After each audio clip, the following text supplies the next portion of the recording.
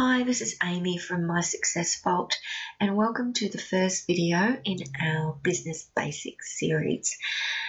I've been receiving a few questions lately from people who are a bit confused about the whole niche thing and how to choose a niche. So I thought this would be the perfect opportunity to start the series off with a beginner's guide to choosing a niche. So let's start by looking at what a niche actually is. And a niche is really just a smaller specialised area of business within a broader group. It's really just a fancy way of describing your specific area of expertise. So let's look at an example of a broad group of dogs. So let's just say that you love dogs, greyhounds in particular, and you know everything there is to know about them. You breed greyhounds and you have built a business dedicated to the breeding of greyhounds. So your niche would be greyhound breeding. And when choosing a niche, it's really important that you are specific as possible. I also wanted to touch on the importance of passion. There are some people who advise newcomers to the online business world that passion isn't important when choosing your niche. What's important is profit chasing. And I really don't agree with this. I think that passion is really important, and I'll tell you why.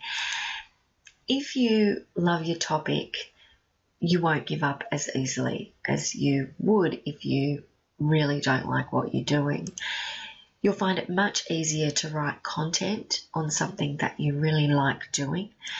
Your passion and knowledge will come through your writing. So just because you're on the internet and you're writing articles doesn't mean that people won't know that you're not really excited about what you're writing, because they will.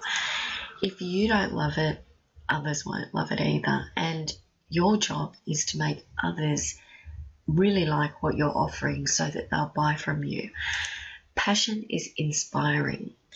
So keep it simple. Learn now, chase the profits later. So let's get on to the system that I use in choosing a niche. So the first thing that we want to do is build a list, and included in this list should be all of the things that you love, the things that you enjoy doing, the things that you know a lot about, the things that you don't necessarily know a lot about but things that you want to know about, and of course the things that you are passionate about. It's important when you're doing this not to think too much about it, and just to write whatever comes into your head. Now, this part of the process should take you no longer than 5 minutes. This is an example list that I put together just to demonstrate what your list may look like. Now, it's made up of a whole variety of different things, and your list may have less items on it or it may have more, but it's not really about the amount of topics included on it. What's important is that you include everything that you're interested in. The next thing we need to do is sort the list out, because it's really too big for our needs. So we do this in a couple of ways. We make a first pass run, and in that first pass we want to tick all the topics that we already know about. So go through the list, pick out the topics that you already know a fair bit about and place a tick beside them. The next step is to place a cross beside any topics that you don't know anything about. On our second pass, we only want to be concerned with those topics that we have placed a cross next to. Think really hard about those topics and ask yourself if you can see yourself learning everything that there is to know about that topic over the rest of your life. So can you spend the rest of your life learning everything there is to know about that topic? And if the answer is no, strike it out completely. Here's an example of the list that we had earlier after the sorting process. So as you can see, there's items that have been ticked and there's our items that have been crossed and then completely struck out. You may end up with items with a cross without being completely struck out. And that's, what we do with those is really for a more advanced lesson. So in this lesson, we only really want to be concerned with the items that we've placed a tick beside. So now we need to focus on those ticks.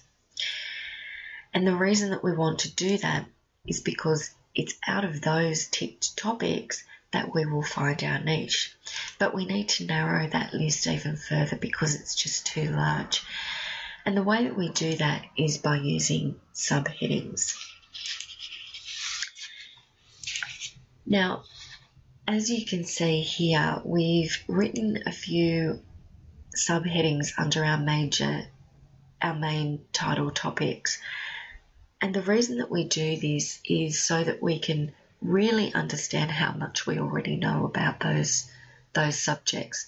So I'd like you to spend no more than 2 minutes on each topic and write out the things that you would be able to write content on, or that you already have knowledge on that you can impart to other people.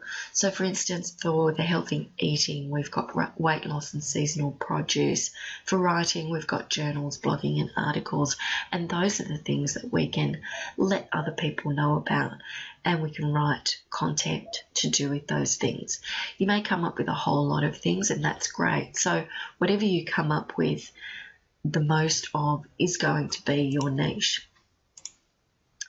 So like I said, your niche will be the topic with the most subheadings.